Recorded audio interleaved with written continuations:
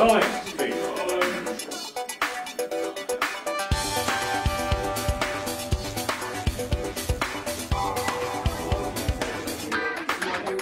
Frame it so that just this puff is in the shot, like this. Sit there, and put just this in the shot, and I'll sit there and go like this. You know. It makes sound. Go.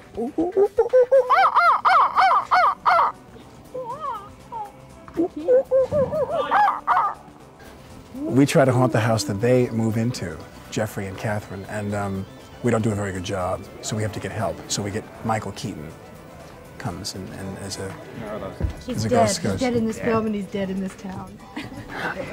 He's a living doll to me. And well, they don't really know what to do at first. We wreak havoc on their life. Actually, it's the humans haunting the ghosts is what it actually is. We're just making their life hell. I play Charles Dietz, who is a real estate developer in New York who's had a bit of a nervous breakdown, and he decides that he has to move with his family to some place quiet in the country so he can relax. Caught you off guard, didn't I? Sorry. It's not an effects movie so much, although there's lots of effects in it. It's about the interaction of the characters. It's difficult insofar as you have to really use your imagination to imagine things that aren't in the shot at the time. You do a scene, let's say you and I, and they'll say, now at this point the four-headed reptile is rearing up to bite you and you have to react to it and you don't see anything. We're reacting to a blank blue screen or something. So that's hard. And the other part is that you have to do it many times. This is a movie that we've done a lot of takes, not performance-wise, but technically. There's been a lot of takes to get everything just right, technically. Is doing something like this with all these special effects and having to react to things that aren't there, is that fun or is that more difficult than it is fun? It's a pain in the butt, actually, reacting to things that aren't there.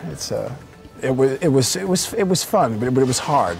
I think it was hard reacting to things that weren't there, you know. But Gina was there, and that was easy. It was fun to have Gina there. If you saw a film like Blade Runner, which on a visual level, at least for myself and for a lot of people, you couldn't believe how intense it was visually and how different and how interesting it was. At the very least, without discussing the characters and the story of this movie. Yeah, Al Hood. Everybody. It's going to be unbelievably visually interesting, I think. I think you're not going to see things. You're going to see things in this movie you've never seen before. I think people are going to be mind blown by what they see on a visual level. And then the story, I think, is funny, and the performances are good. Performances are good. So you were saying, I'm sorry. I don't think this will fit. No, I'm sorry. Okay.